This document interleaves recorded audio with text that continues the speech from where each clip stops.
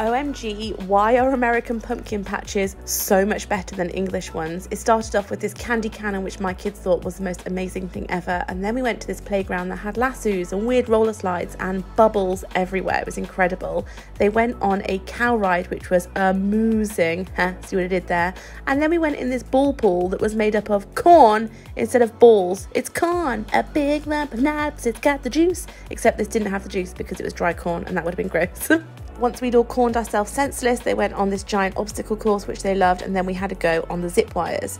As dusk fell, we decided that would be a good time to go in the corn maze, and it was slightly terrifying because I kept thinking that there were people in the corn. Thankfully, we lived to tell the tale, and we cannot wait to go back to another American pumpkin patch.